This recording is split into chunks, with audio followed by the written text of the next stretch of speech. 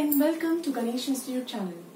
So today we are going to discuss about how we can find out the maximum and minimum values if we are given with a function and it is known that the function is maxima or minima. Okay, and this method which we are going to use for today is Lagrange's method. How we can use it? There are 3 steps and we will do one by one with an example. Let's do it. You can see that divide 24 into 3 parts such that the continued product of the first square of the second and the cube of the third may be maximum. So what can be the function now? Because it is divided into 3 parts, so let's say 3 parts be x, y and z, okay? Now, according to question, what is it saying? That product of first, square of the second and cube of the third is maximum, right? So this is your function in terms of x, y and z, right?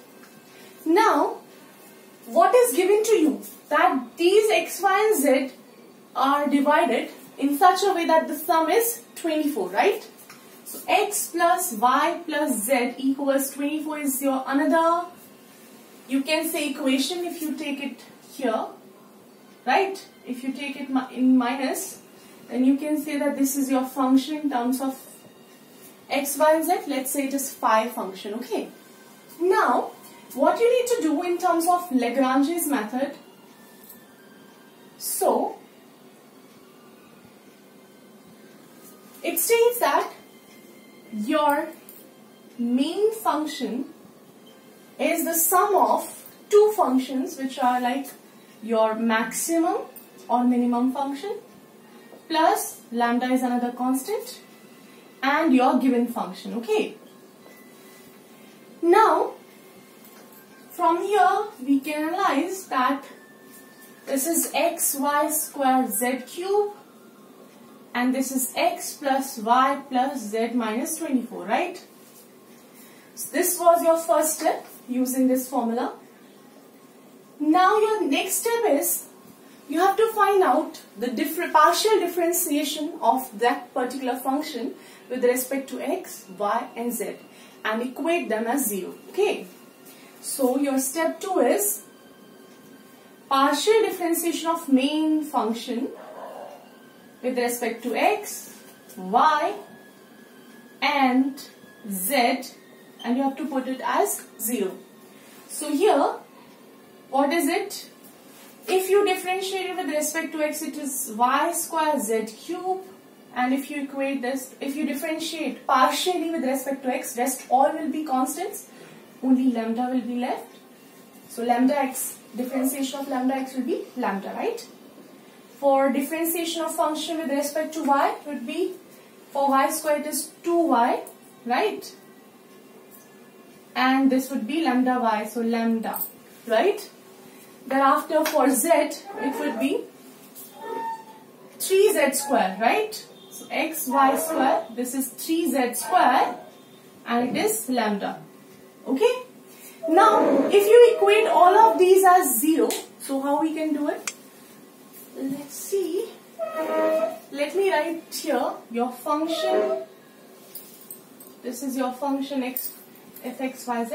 This is another function which is x plus y plus z minus 24. Okay. Now, and you have already,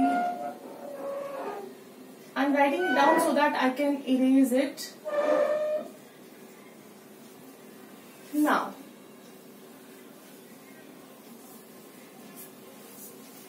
if you put these 3 things as 0, so y square z cube plus lambda 0, and this will be 0, 2xy z cube plus lambda, and this is 3x y square z square plus lambda 0, okay? Now, you need to equate your, this is the part of your second step only. You need to find out the values of x, y and z, okay? So how you can equate them? See, both of these are 0, so left side will be equated, lambda is cancelled with lambda, then y with y, z cube with z cube, y is 2x, right?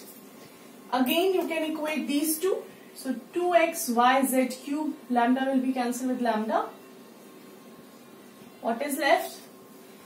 Z cube, sorry. So z square will be cancelled with z square, y with y, x is with x. So what is left? 2z is equals to y, 3y. Okay, so from here y is 2x, from here y is 2z by 3. Correct? Now what you can do, from here x is y by 2, or else what you can do, simply put y is this, so 2x will be 2z by 3, right? So x is, 2 is cancelled with 2, x is z by 3, okay? From here x is y by 2. So if you substitute as in x, y and z form, your x is z by 3, your y is 2z by 3, or you can say your y is 2x, so x will be y by 2, right? So you can write it like this. This is your equation form. Put it as k.